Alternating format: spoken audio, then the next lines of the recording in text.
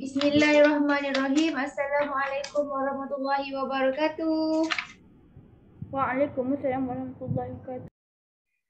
Let's start our class with Kitab Al-Fatihah. Bismillahirrahmanirrahim. Alhamdulillahirabbil alamin.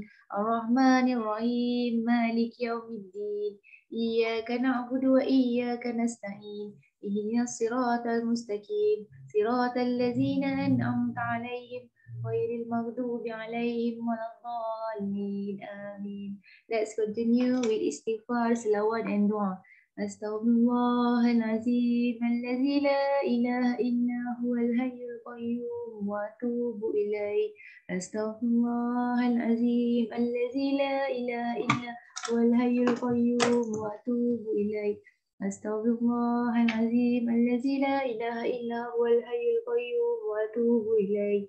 Allahumma salli ala sayyidina Muhammad wa ala ali sayyidina Muhammad.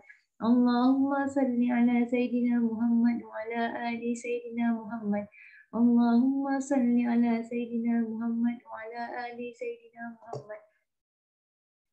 Bismillahirrahmanirrahim. Ya Allah, Ya Alim, Ya Hakim, Ya Rashid. Sesungguhnya Kau Maha berilmu, Maha bijaksana serta Maha cerdas. Kurniakanlah bagi kami ilmu serta kebijaksanaan-Mu agar kami mampu menjadi khalifah-Mu di dunia ini. Amin. Ya Rabbal Alamin. Okay, class. Now, let's continue with hadith for this week. What is hadith for this week, everyone? What is hadith for this week? Siapa tahu? Hadith for this week. New hadith.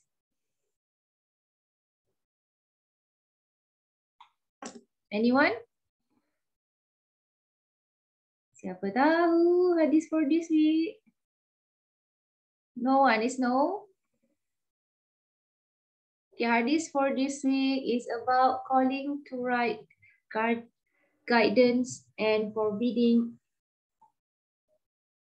evil. Okay, so what is meant by calling for right guidance? Siapa tahu? Afi Ryan, apa maksudnya?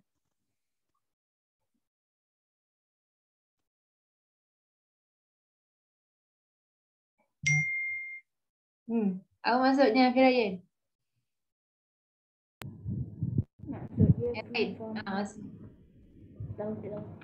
Tak tahu. Okay.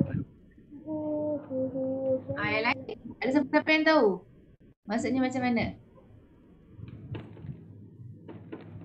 Maksudnya kita digalakkan untuk melakukan perkara-perkara yang baik dan meninggalkan larangannya. Okey, meninggalkan larangan perkara-perkara yang tidak baiklah, itu maksudnya hadis untuk hari ini. Okey, baik. Siapa nak tolong bacakan untuk teacher ni? Want to read? Okay, Mio. Mio, can you read? Director Abu Hurairah radhiyallahu anhu, Allah's messenger baca ayat dia. Yes, baca ini je. Okay, say if anyone cause other to follow the guidance, his reward will be equivalent to those who follow him in righteousness. Yes. Without the reward be diminished in any respect on the account. Yes. And if anyone invites other to follow error, the sin of which he is guilty will be equivalent to those of the people who follow him in sinfulness. Without their sins, they should be diminished in any respect in the account. Okay. So thank you, Mio. Jadi faham tak apa yang Mio baca tadi? What's this hadith emphasize that? This hadith emphasize that we must be apa? Kita kena follow right guidance. Maksudnya kita kena sentiasa berkelakuan yang baik. Maksud berlandaskan syariat Allah lah. Allah pesan apa? Melakukan kebaikan, Sesiapa yang melakukan kebaikan dan mengajak orang lain melakukan kebaikan, maka Allah akan membalasnya dengan kebaikan. Contohlah kan.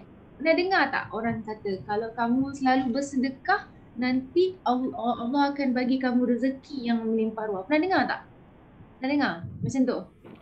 So samalah juga macam ni. Kalau kita memberikan kebaikan, mengajak orang melakukan kebaikan, Allah akan memberikan reward. Allah akan memberikan balasan yang baik kepada kita.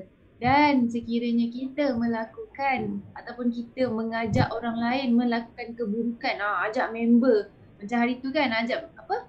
Ajak member buat apa? Hadis for last week. Kalau kita mengajak kawan-kawan apa? Mempengaruhi kawan-kawan, influence friends to do bad thing. So kita juga akan mendapat balasan yang tidak baiklah oleh Allah. Mungkin bukan sekarang tapi suatu masa nanti, ataupun akan tercatatnya dosa dalam kita punya kitab kiri dan kanan, malaikat catat kan. So itulah dia hadis. Ini cuba sampaikan untuk kita supaya kita sentiasa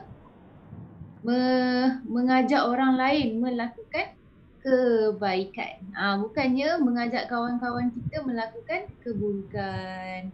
Boleh kawan-kawan? Boleh. Boleh. Apa contoh-contoh kebaikan yang kamu nak ajak kawan-kawan kamu? Can you give me an example? Apa contoh kebaikan yang kamu teringin sangat nak ajak kawan-kawan kamu buat sama-sama? Solat sama-sama. Alhamdulillah. Yang lain? Solat berjemaah kan? Pahala solat berjemaah besar, betul tak kawan-kawan? Betul. Okey, lagi nak ajak kawan-kawan buat apa? Bersedekah. Ada? Kawan-kawan nak ajak bersedekah? Api raya nak ajak main game ramai. Itu kalau main game sambil baca hadis je dapat pahala. Boleh Api Raya? Okay, so that is hadis for this week. Okay. Let's move to ICT word. What is ICT word for this week, class? Safety cursor password. Password. Lagi? Safety cursor. Safety cursor. Cursor and Safety. Okay, so today kita nak discuss about password. What's mean by password? Siapa tahu? Password saya Rina 98. Rasanya kan dengar what is password kau apa? Password kau apa? Yang tu kan, what is your password? Nak tahu password orang lain kan? Okay, so password ni maksudnya apa? Can you give me the definition of password? Senang je. What? Password saya 599. Password is privacy. Jangan bagi tahu orang. Amira kata password kunci. Okay? Kunci untuk kita buka sesuatu sistem, ataupun daripada segi definisinya, password is a secret word ataupun phrase ataupun character must be used to gain admission to a place ataupun allow access to a system. Okay? Personal dia kan tahu. Okay, baik Amira. Yang suka boleh tahu juga. Jadi sebenarnya password ni privacy ke tidak sebenarnya? Privacy. Oleh itu kamu janganlah share dengan kawan-kawan password kamu. Okay, kalau your friend ask you your password, so you jangan bagi tahu password sebenar you kat kawan-kawan. Okay, so password ni sebenarnya password ni ada cara lah macam mana nak create password. How to create password strong. Siapa tahu nak pastikan password kamu adalah password yang strong. Bukannya password 1, 2, 3, 4, 5 macam tu je. Boleh huruf letter yes, dengan huruf kecil. Yes, good. Kita kena create strong password to prevent from hackers lah. Macam kita belajar last week kan, word hackers. Hackers ni tak, dia boleh try je. Biasanya user atau kita sebagai user ni nak senang create je 1, 2, 3, 4, 5. Easy, simple kan. So hacker ni dia pandai dia test. So benda tu sangat bahaya. So sebagai contoh tadi Mio bagi tahu, Hakim nak cakap apa? Mio bagi tahu tadi nak buat password kalau boleh guna karakter yang berbeza. Contohnya huruf kecil, huruf besar, kemudian letak alias ke, lepas tu number and Number and huruf ke. Suka hati kamu lah. Janji jangan bagi tu orang. Okay. Yes, Akhil cakap apa? Angkat tangan. Ibu bapa je. Nama ibu bapa boleh, tapi kalau boleh janganlah bubuh nama penuh kan. Panjang sangat nanti. Afirain bagi tahu nama, bagi password kat teacher. Hack dia je. Dia nak teacher hack ke tu? Percayakan teacher password. Alright, so that's it. Meaning by password. Okay. Teacher percaya semua orang dekat sini ada password kan? Nak buka Password phone teacher ada. Yes. Tapi you guys tahu tak, dekat laptop kita boleh save password kita. Tapi ini kalau guna laptop sendiri je lah. Okay, tapi dia macam bahaya sikit. Yang mana contoh kan? Teacher tunjuk Teacher tunjuk. Okay, contohnya kan, untuk ritual Mustafa ni teacher dah save remember me. Remember me ni bila teacher buka je, teacher boleh nampak terus ni email berserta dengan password. Nanti teacher tak payahlah ingat dah, teacher just login saja. Okay, ni adalah satu cara macam mana kita nak pastikan kita tak lupa password lah. Just klik remember. Saya tahu apa password teacher. Ini Dia tahu apa password teacher. passwordnya 1, 2, 3, 4, 5 kan? Ini tak apa. Okay. Apa tu? Sudah set Password saya. Memang semua orang Tahu password abang. Yes, sebab dia untuk kegunaan semua orang. Teacher pun 1, 2, 3, 4, 5 juga. Untuk yang ni lah. Okay. So that's it. Our ICT word. Password. Okay. A, B, C, D, F, G, F, Ryan. Okay, let's take your attendance. Today is 6 September. September. 10 demo untuk Hari Malaysia kan? Mesti kamu excited. Okay, Is Abu Bakar is here. Adam Naufal is here or not? Ahmad Adam.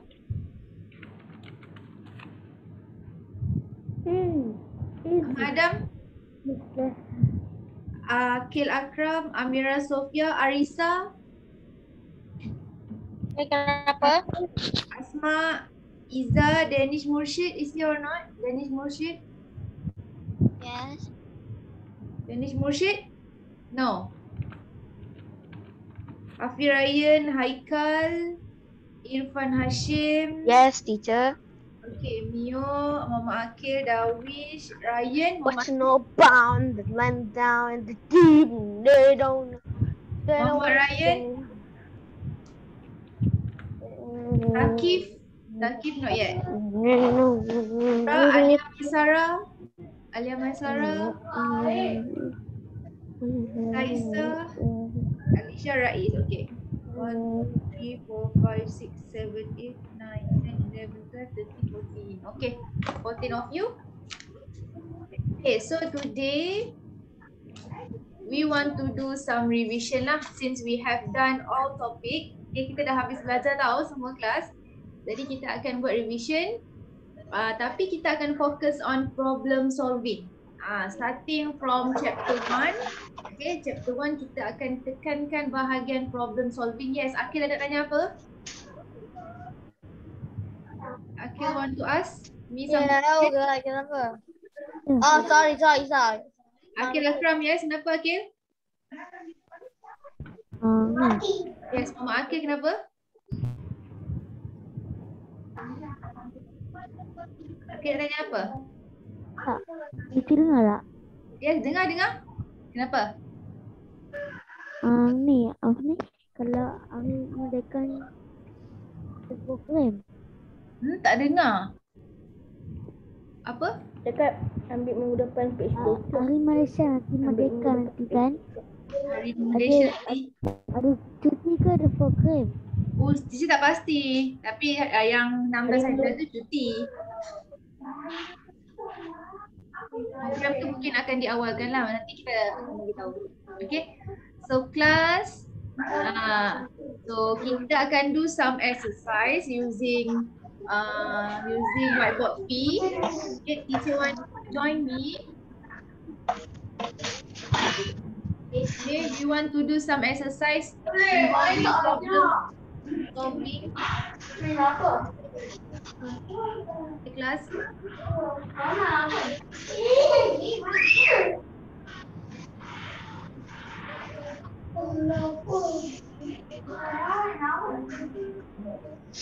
Everyone, can you get my link?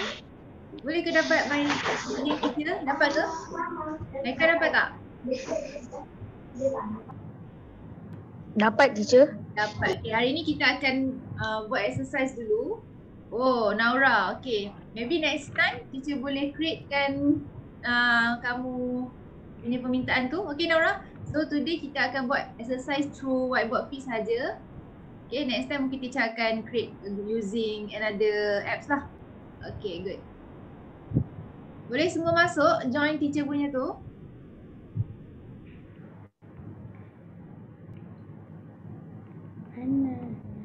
Boleh? Sebab teacher nak tengok kamu punya jalan kerja. Sebab tu teacher suka guna whiteboard fee ni.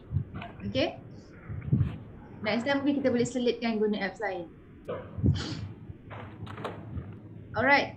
All of you please join me faster. Kita akan jawab soalan problem solving. Kita nak tengok macam mana kamu punya kefahaman untuk jawab soalan ni. Problem solving ni is important you to know because dia akan memegang banyak markah lah kat sini. Mungkin 3 or 4 marks for this question. For this question teacher nak bagi ni, dia mungkin akan termasuk operation plus, minus, multiplication and divide. So you fikirlah mana satu yang sesuai untuk digunakan untuk soalan teacher nak bagi ni. Okay, I give you first question. Semua dah join ke? Baru 8 orang ni. Okay, faster everyone.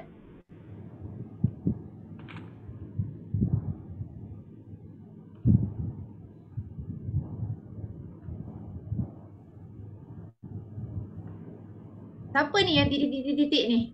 Tulis nama kamu lah, teacher tak tahu. Write your name. Okay. Faster everyone. Hafiz Ryan, where are you? Irfan Hashim. Hafiz Ryan dah join. Yang lain mana faster? Akil, Arisa, Iza, Muhammad Akil, Rais, faster. Takif. Asma dah join, okay. Faster everyone. Wait, it's loading, okay. Sudah saya dah join, teacher akan push soalan dulu.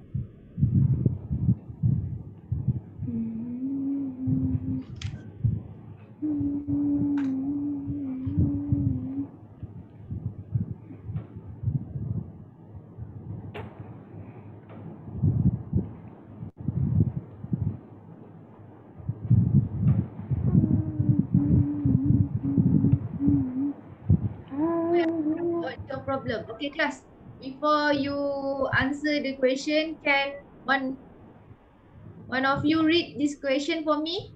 Hafiz Ryan, can you read this question? The diagram show, read. The diagram show a number of orange in a box. The seller buys 100 box. 150 box of orange. He sells 10,000 orange. Calculate the number of orange is left. Okay. So class, as you can see on the box, kita ada tulis itu dalam satu box, one box we have 85 orange. So a seller buy 130 box and then he sell 10,000 orange.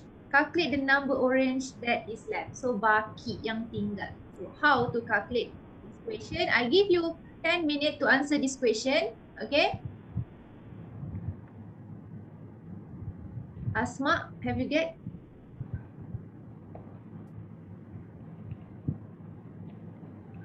Done. Okay, I give you the link. Asma nak link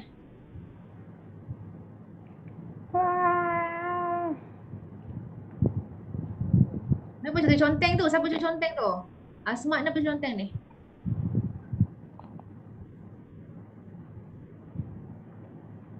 Oh, Asma terjoin sekali lagi. Akil, did you get my question? Not yet. Okay. Hafi tulis ah. Kaisa. Okay. For those yang still not get my answer, please tell me. Teacher will push you the question.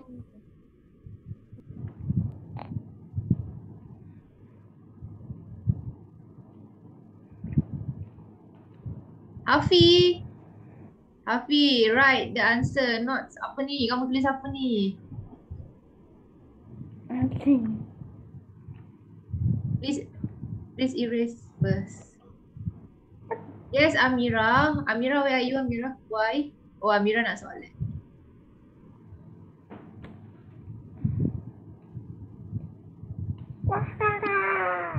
Please try to answer. Don't play.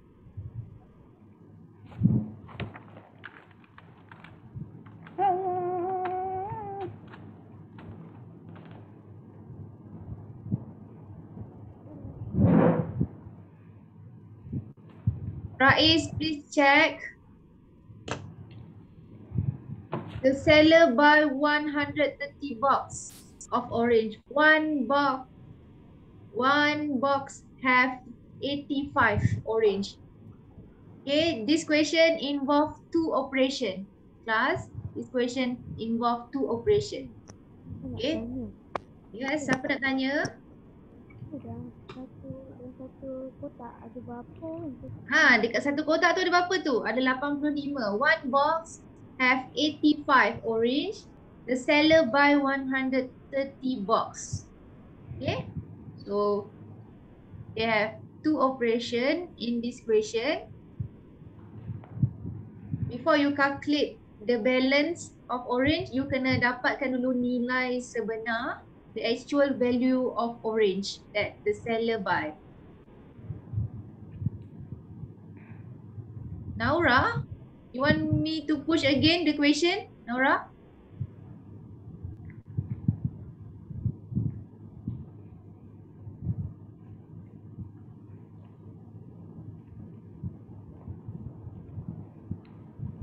Yeah, okay. Have you get it? Ahmad Adam, for those yang baru join tu, please click the link. I give you the link and then try to answer this question. Okay.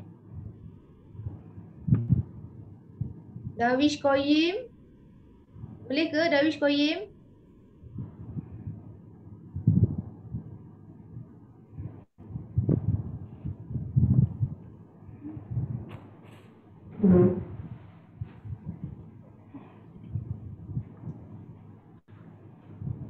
Okay, everyone please try. Teacher nak tengok kamu faham ke tidak, okay?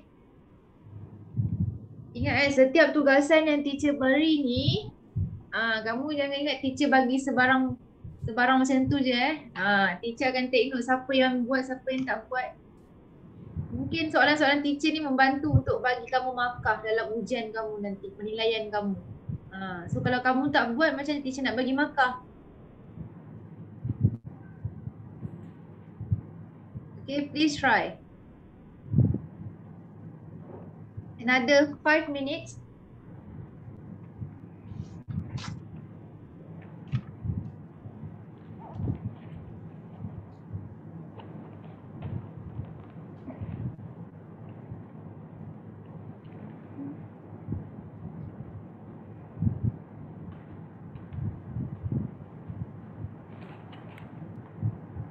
Ivan Hashim, where are you, Ivan? Ivan, are you there? Arisa, you cannot join.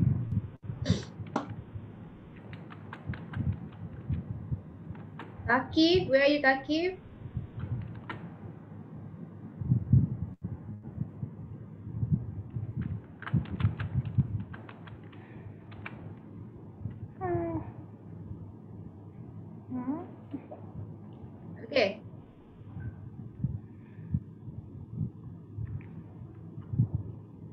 Tak muat. Class, are you understand this question or not? Tahu. Huh? Are you understand this question or not? How to do this question? Bagi tahu teacher, faham ke tak sebenarnya soalan ni? Nak apa? Faham. Faham? Bila saya dah Class, faham ataupun tidak? Are you understand or not? sikit je faham. Tak. Tak faham. Okay. Tak faham. Okay. Okay, everyone yang tak faham tu, okay, look at here. Okay, semua tengok sini.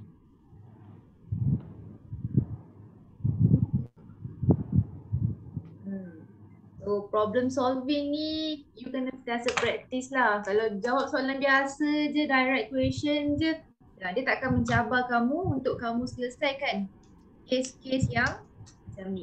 Okay, you guys bayangkan kalau ayah you guys beli satu kotak limau. Dalam kotak limau tu mesti ada banyak kan, betul tak? Pernah tak ayah beli satu kotak limau, betul tak? Pernah tak ayah dengan mak kamu buy one box of orange? Pernah? During Chinese New Year kan? Especially-nya. Pernah kan?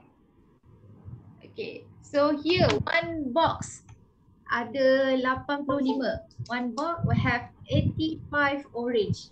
Okay? One box. So, if the seller buy 130 box of orange. So, you kena dapatkanlah dulu berapa total actual number of orange. Berapa jumlahnya kesemua orange tu. So how to get the total number of orange class if one box consists of 85 orange?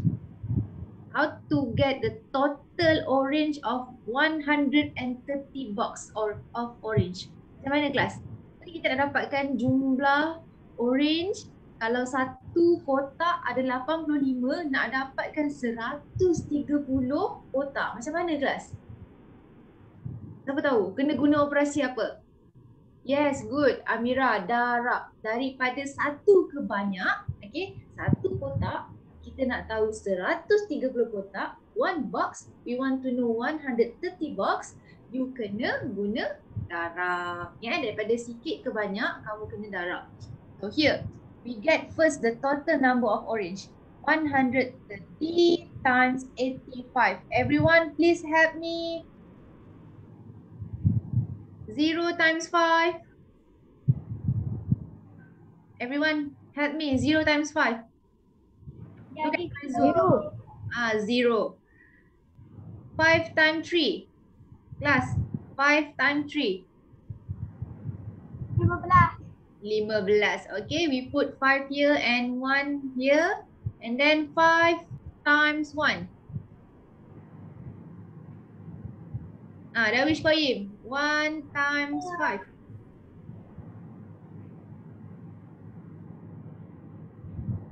1 times 5. Class, 1 times 5. 5. 5. Okay, 5 plus 1, 6. 6. After we done with 5 and then we multiply with 8. 8 times 0 class. 8 times 0. 8 times 0. 1, 0. 8 times 3. 8 times 3. Class, 8 times 3. What is your answer? 8 times 3.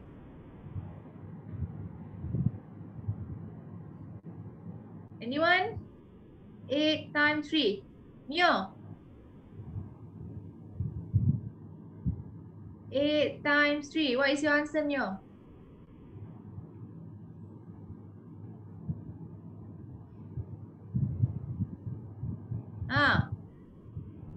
Siapa boleh tolong teacher? 8 times 3. Sorry? What is it? Apa tadi tak nampak?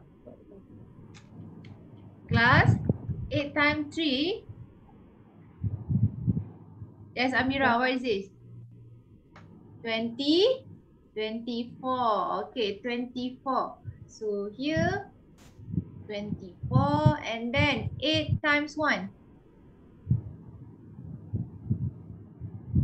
Class. 8 times 1. Afi Ryan, Ifan Hashim, Ahmad Adam, Raiz, Takib, Izam. 8 times 1. Okay, 8. 8 plus 2.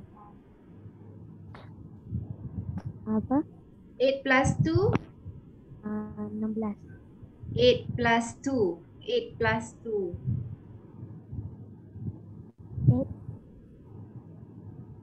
8 plus 2 is equal to 10. Okay, you all darab okay ke tak ni semua ni? Are you understand how to multiply two numbers? Semua ingat sifir ke tak ni? Semua hafal tak sifir? Hafal. Hafal. Kenapa tak respon teacher tanya? Okay, and then after we multiply, we want to plus. Okay, these two number 0 here, 0 plus 5 class 5. 5. 10. Satu atas. Satu. So we get 11,050 orange. So here is the total number of orange. If the seller sells 10,000, so what is the left? So how to get the left? 5 yang tinggal. Macam kita nak cari balance. What operation we want to use? Plus or minus? Tolak. Balance. Yes, tolak. So we have 11,050 orange minus with 10,000. So can anyone give me the answer? What is the answer, class?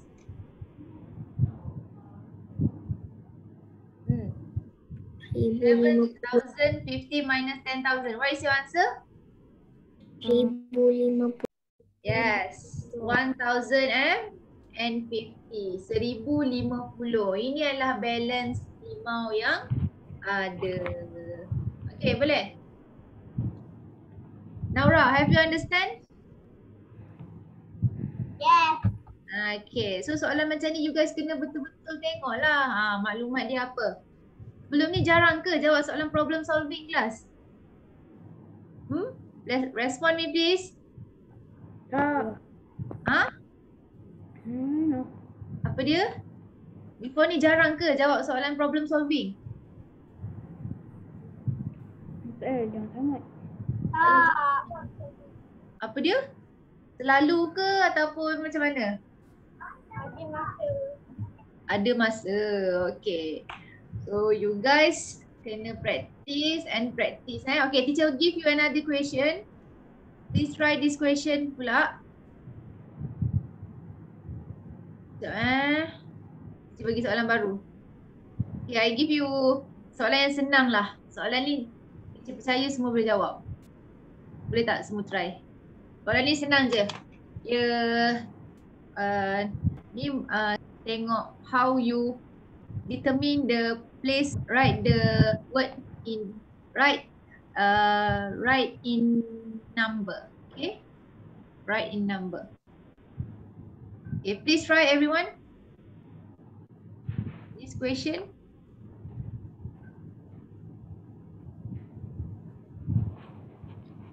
Sebab teacher nak tengok semua try jawab soalan ni. Have you get it or not?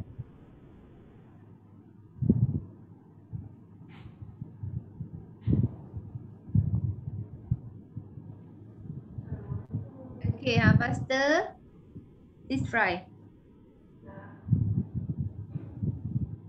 Okay, the diagram show a number card. Okay, 108,459.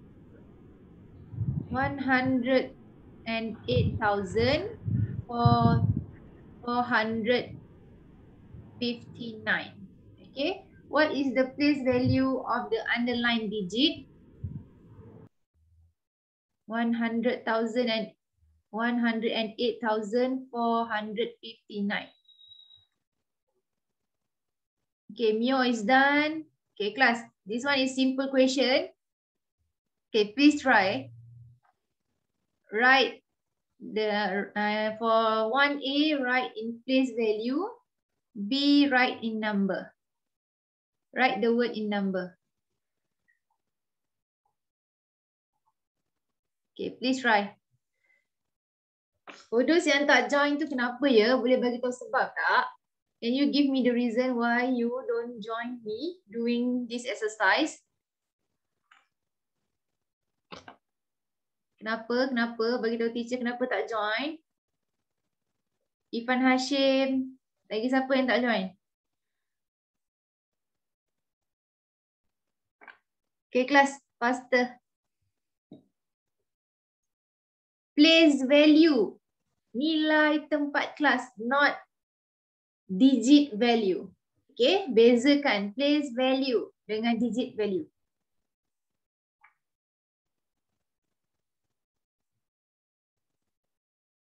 Okay, I give you another 3 minutes.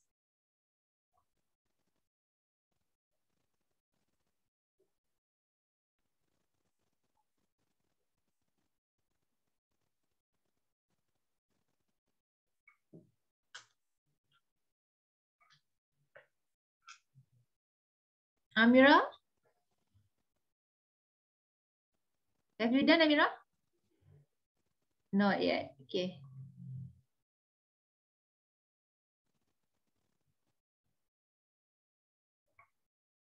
Dawish Koyim, have you done?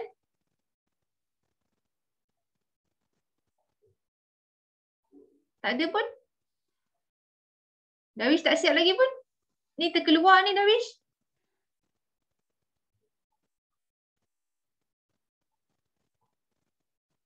Faster Dawish, kita dah jawab soalan baru ni. Masuk balik.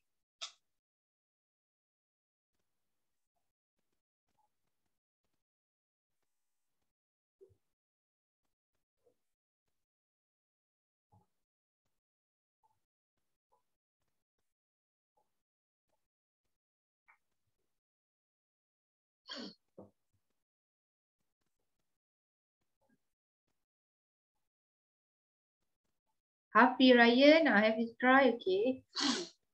Okay, where is Akil? Akil, I don't see your answer. Teacher tak ada masuk. Okay, kelas. I give you again the link. Okay, teacher bagi balik link ni. Siapa yang tak boleh join tu, try again. Teacher tanya sekali lagi yang tak respon. Teacher tanya yang elok ni, teacher tak ada nak marah-marah. Teacher nak tanya yang elok ni, kenapa yang lain tu tak join? Teacher. Do you have any problem ataupun juga memang tak nak join kelas? Bagi tahu teacher kenapa, sebab? Give me reason. Kenapa tak nak join? Tak boleh masuk ke apa? Bagi tahu teacher. Jangan buat teacher tertunggu-tunggu kamu. Bagi tahu teacher, kenapa you guys tak join buat soalan tu?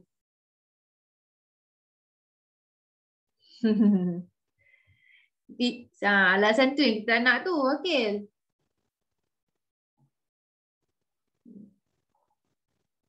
Akil, teacher tak nampak ni. Tak keluar, Akil.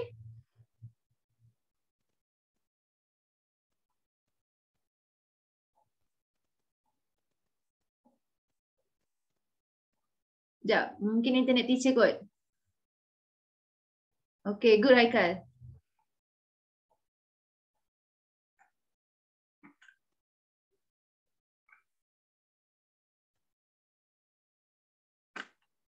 Oh, here. 1000.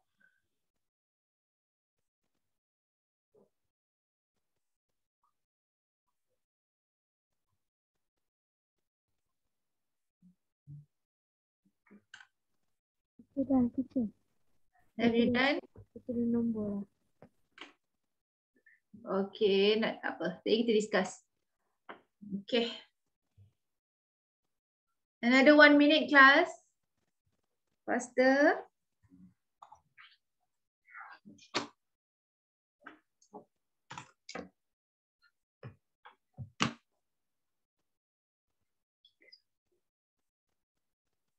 Okay.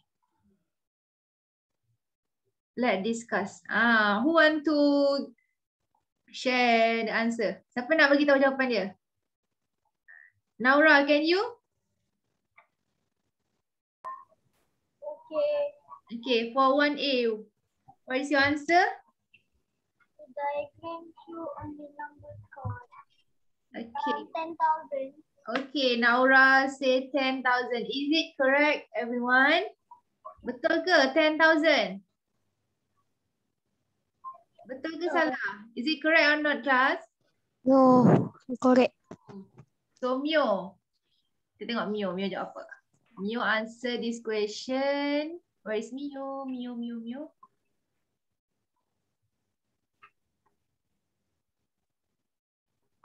Mio, okay. Mio answer 100,000. Is it correct, class? 100,000? Yes.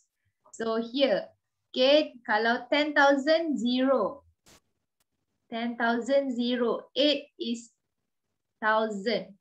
Okay, 1 is, nilai tempat ni ialah 100,000. Okay, boleh Akil? Why we write in word? Kenapa kita tulis dalam huruf, dalam ni perkataan? Because place value, nilai tempat. Place value ni nilai tempat, kamu kena tulis dalam perkataan. Kalau digit baru kamu tulis dalam nombor. Teacher nampak tadi? Few of you yang tulis dalam nombor. Salah lah. Macam Akil kan, Akil? Salah kamu punya sebab kamu tulis dalam digit. Kita nak dalam perkataan. Place value, ingat bayangkan rumah kamu. Tempat tinggal kamu, nama apa? So place value adalah in word. So 100,000 is the answer. Okay, for 1B. Hilang. Akil punya hilang. Okay. For 1B, teacher nak tengok Rais punya. Rais, can you read your answer? Rais? Where is Rais? Yes. Rais, can you read your answer? 200, 3,000, Yes. 405. Okay, 203405. Is it correct, everyone? 203405. Is it correct or not? Anyone? Yes. Hafiz Ryan, betul ke salah? Hafiz Ryan, is it correct or not? Yes or no? Yes or no, Hafiz Ryan? Yes. Yes. Mama Akil, yes or no? Amira Sofia, yes or no? Asma, yes or no? Correct or not? Asma, Yes. is it correct or not, this answer? Wrong. Wrong. Asma say wrong. Why? Okay, this answer is correct. 203,000. Okay, 203,000, betul. So 203,405. So this answer is correct lah. Okay. Yang Asma buat ni tadi, Asma tu 2,345. This one is wrong. Okay. So be careful everyone. Read the question properly. Jangan careless. Okay. Last question for today before we end our class. I want you to answer this question. Okay, last question before we end our class. Can we class? Can we do the next question? Boleh ke tak ni semua? Masih larat ke? Boleh ke tidak ni? Yes. Boleh, okay. Let's, jom kita buat sama-sama. Jom kita buat sama-sama. Okay, I want you to do this question. Okay. Alright, class. Who want to read this question first? Siapa nak bacakan soalan ni? Who want to do? Siapa nak baca? Who want to read? Alamak, internet tak ada. Hello? Hello? Hello? Class? Hello, class? Yes. Hello? Yes. Yes. Are you hearing me? Hello class. Yes. Dengar. Yes. Hello. Okey, dengar. Okey. Alamak, teacher punya whiteboard pin terkeluar. So, okey lah, kita try jawab dekat whiteboard ni je lah. Whiteboard kat Zoom ni. Okay, kelas. Jom tengok sini. Jadi teacher nak masukkan soalan kan kat sini. Tak boleh. Kena guna ni juga. Sekejap.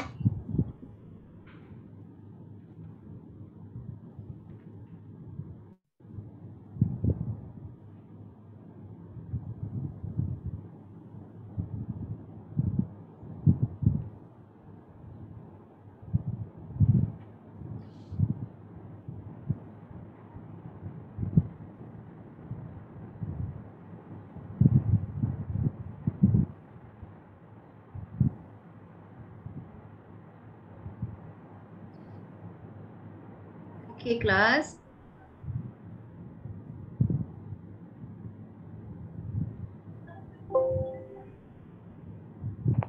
Can you see the question?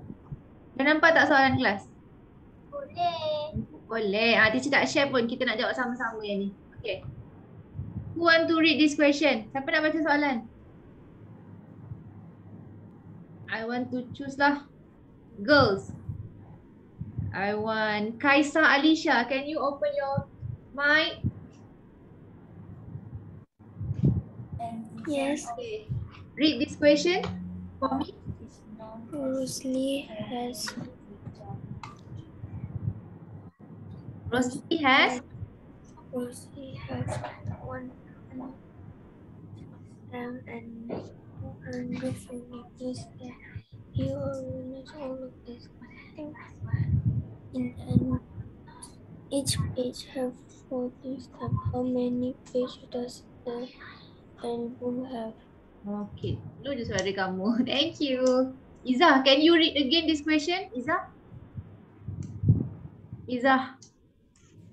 Yes. Okay. Can you read again this question for me louder? Rosilla has 190 Malaysian stamps. 100 or 1000? 1,609 Okay. Malaysian stamp and 711 for Orange stamp. orange stamp. He arranged all the stamps in an album. Each page has 40 stamps. How many pages does the album have? Okay, so Rosli ada 1609 stamp Malaysia dan juga stamp dua negara sebanyak 711. Okay, 1609 Malaysia stamp and 711 orange stamp. So how we want to solve this question, class? Siapa tahu? Who want to answer this question? Siapa tahu nak selesaikan soalan ni? Teacher Lack. Hello class, do you hear me? Yes. Okay class, how to solve this question? Okay. Each page has 40 steps. Yes, Akim, how to solve this question? First step, we want to get the total stamp yang Rosli ada. How to get the total? What operation we want to use if we want to get the total stamp that Rosli have? Macam mana kelas? Nak dapatkan total stamp, kita kena guna operasi apa? Plus or minus? Total. Tambah. Okay. So please help me. 1609 plus 711. Okay. Who want to write in my whiteboard? In my screen. Siapa nak tulis jawapan kat screen teacher? Ada siapa tulis? Tak ada. Okay, kalau tak ada boleh bantu teacher. 9 plus 1. Api Raya, 9 plus 1. 9 plus 1 is 9 plus 1 is 10. Okay, 10. Iza, 1 plus 1.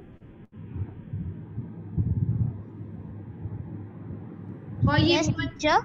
1 plus 1. 1 plus 1, 2. Dawish Koyim, 6 plus 7.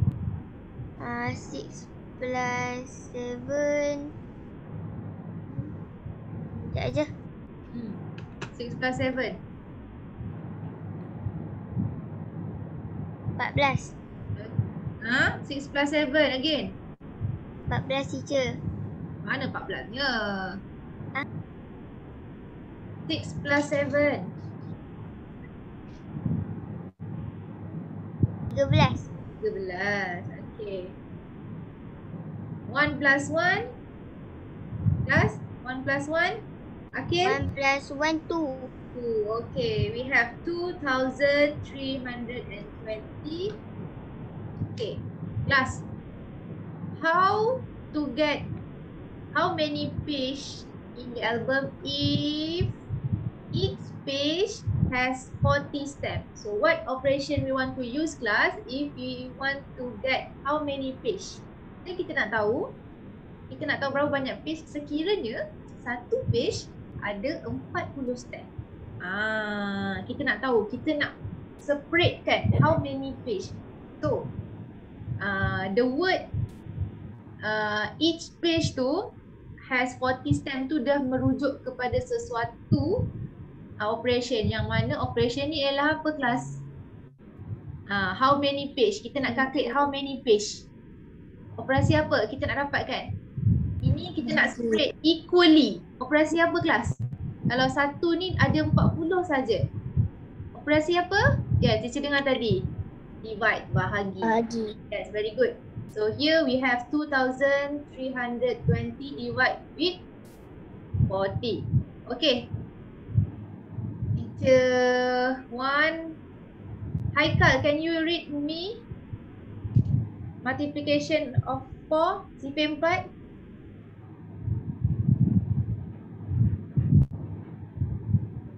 Kelas, boleh baca CP4 tak kak teacher?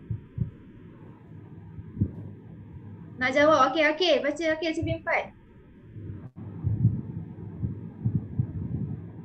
Faster. Mana? CP4.